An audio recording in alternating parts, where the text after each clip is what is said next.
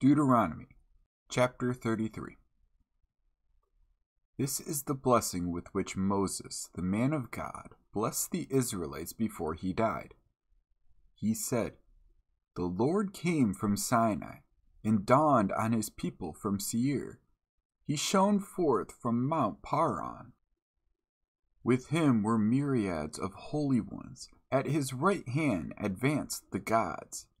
Indeed, lover of the peoples, all the holy ones are at your side. They follow at your heels, carry out your decisions." Moses charged us with the law as a possession for the assembly of Jacob. A king arose in Jeshurun when the chiefs of the people assembled and the tribes of Israel united. May Reuben live and not die out, but let his numbers be few. Of Judah he said this, "Hear, Lord, the voice of Judah, and bring him to his people. His own hands defend his cause, be a help against his foes." Of Levi he said, "Give to Levi your Tumim, your Urim to your faithful one. Him you tested at Massa, contended against him at the waters of Meribah. He said of his father and mother, I have no regard for them. His brothers he would not acknowledge, for his own children he did not recognize, for they kept your words, and your covenant they upheld. They teach your ordinances to Jacob, your law to Israel. They bring incense to your nostrils, and burnt offerings to your altar. Bless, Lord, his strength. Be pleased with the work of his hands. Crush the loins of his adversaries and of his foes, that they may not rise." Of Benjamin he said, "The beloved of the Lord, he abides in safety beside him. He shelters him all day long. The beloved abides at his breast."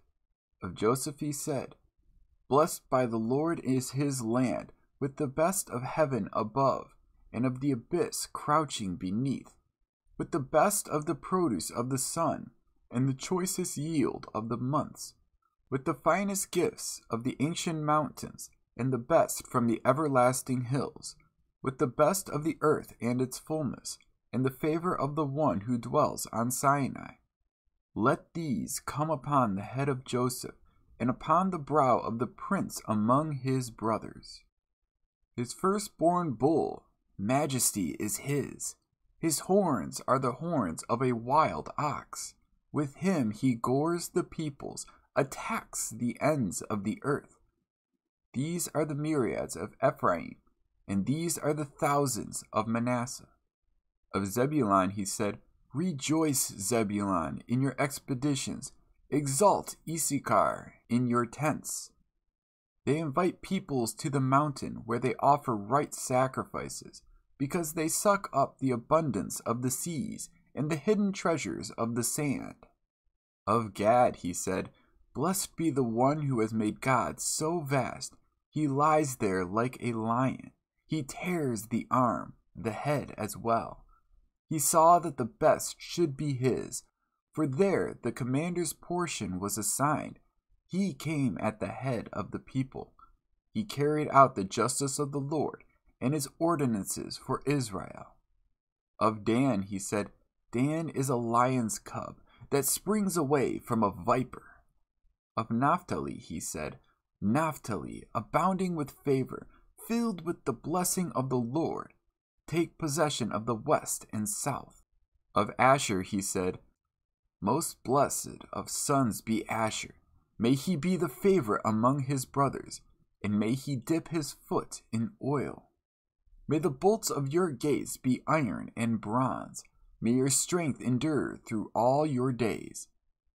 There is none like the God of Jeshurun, who rides the heavens in his power, who rides the clouds in his majesty. The God of old is a refuge, a support are the arms of the everlasting. He drove the enemy out of your way, and he said, 'Destroy!'